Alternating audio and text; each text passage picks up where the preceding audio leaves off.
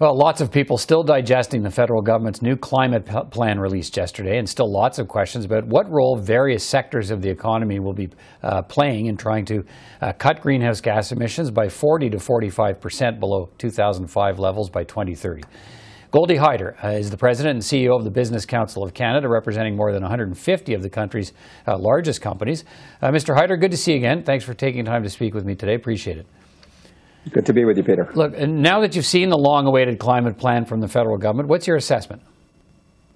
Well, it's comprehensive. It certainly brings into play all of the major sectors that are needed to be in here, because this is very much a whole of economy approach. This is not about all the emphasis that's been put on primarily the energy sector, because that's one component of it. But we've got a lot of other sectors that need to do their parts as well: transportation, building, housing, all kinds of things are going to be involved here. So we're pleased to see the recognition that this is not about a specific sector alone, that it is about a whole of economy approach. So it's comprehensive in that sense, but obviously that also leads to the statement of the devil's in the details, and how do you do some of these things? Sure. We know to some extent the cart's before the horse here, right? Because the budget's coming after. We'll have to see what the budget says about some of these specific things, especially around incentive tax credits, to make sure that we can do things like carbon capture. Yeah, I want to get into that. You represent companies across many sectors of the economy. Is the plan clear and realistic for how they will achieve the emissions cuts expected of them, or what are some of the unanswered questions you have? Well, I mean, there will be many unanswered questions, because a lot of this is a big bet, is it not? It's all about innovation. It's about human behavior change. It's about infrastructure. There's a lot of things that have to come together here. It's a hard transition. It's not going to be easy on anyone. And I think the recognition by government that, for what? We've cut 1% in the last 16 or so years. We've not even cut any in the last 4 years, or I think 2015 to 2019, we didn't cut anything at all. How are we going to get to that extra, 40% or 39% that we're going to need to do? There's a need for a partnership. It's the approach that I think is important. I will tell you, representing really the diverse swath of sectors across this country, that there's a commitment. There's a recognition for the need. There is a financial allocation being made from a capital perspective.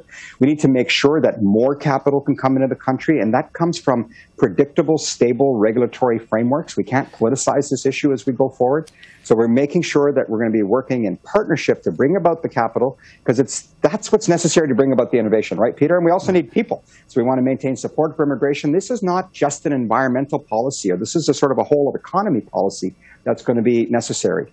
There's a focus, a reliance, and you sort of touched on it, on this new plan and carbon capture and storage technology. We expect to hear details of the investment tax credit that the government's proposing coming up in the budget next week. What do you want to see in terms of an incentive that will spur the companies that you represent and others to invest in lower carbon technologies? I think people need to understand, first of all, that this is not just business saying, give us money to solve your problem. People have to recognize that the carbon capture is all costs to a company. There's no market for carbon. You're not going to capture it and sell it to somebody else, certainly not in the short term, unless you're able to do some kind of carbon fiber and stuff like that. So this is a social policy in many ways. We're trying to help address a social policy of addressing the crisis around the climate, which we're, as I said, we're committed to doing. But we need a partner, and that partner has to de-risk the capital that is required to do this. And so that incentive tax credit is designed to say, we'll be a partner. We will share the burden with you. There's an ask of 75% of the tax credit. Somewhere between that number, or hopefully we'll come close to that number, so the government has skin in the game as well. But it's not just about the oil sector either, right? I mean, you look at the auto sector. Everything that we were talking about is electrical vehicles and critical minerals and batteries and all of that. Peter, we need a national grid. We don't have the electricity grid, and the demand on our grids is going to be exponentially higher. We're not getting the take-up on the electrical vehicles and stuff that we're supposed to get to kind of get to the place where we're not driving cars with gas in it anytime soon. So it's a burden that all of us share. We all have to do our part, and we can't lose sight of the fact that the customer, the consumer, because remember, everything has been put on the supply side. What about the demand side? Are they coming along the ride with us? Because it's going to be costly for them as well. You touched on it. Some of the critics of the plan suggest the fossil fuels industry, the largest single source of emissions in the country, and some of those companies are your members, got away easy in this plan because they face no new regulations and no new costs immediately. What's your response to that criticism? Yeah, I'm not sure they feel that way. I mean, there's a very solid group of people that come together called the sort of Pathways Group or the Pathways Initiative, and it's really the major producers working together to say, how are we going to make sure that we invest the capital that's necessary, that we have the innovation capacity to get to where we need to get to, and we have the infrastructure that's going to be necessary to doing these things, right? In fairness, they're going to carry the bulk of the burden of reducing the emissions over the course of the next, not just till 2030, but over till 2050. It can't happen without these other pieces of the puzzle being there. We need to have a partnership with government and others. We need to make sure that we maintain public support for the direction and for the policy changes that are going to impact our consumer base.